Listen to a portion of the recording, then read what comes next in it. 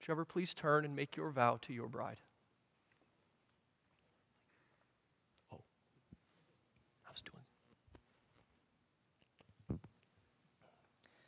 Today, the two will become one before both God and man, united not by human strength, but God's almighty hand. I pledge to you my life, my all, which God has given me, to imitate our Lord in love. 'Tis this I vow to thee.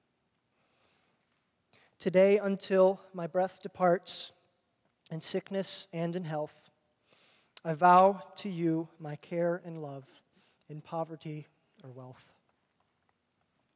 I take you now to be my wife, to hold through fire and rain, to love, to feed, to guide, to lead, through all life's joys and pains. As Christ will never leave his church, his holy, blood-bought bride, this covenant I'll keep with you, never to leave your side.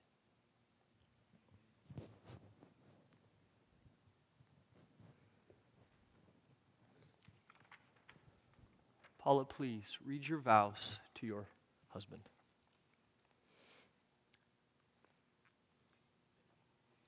Shucks. Trevor Jon, I can't imagine another imperfect man more perfect for me. Thank you for choosing me. It will be my greatest honor to seek to bless you every day for the rest of our short lives this side of eternity. With God's help, I will seek to be satisfied in his love every day before I seek comfort in your love.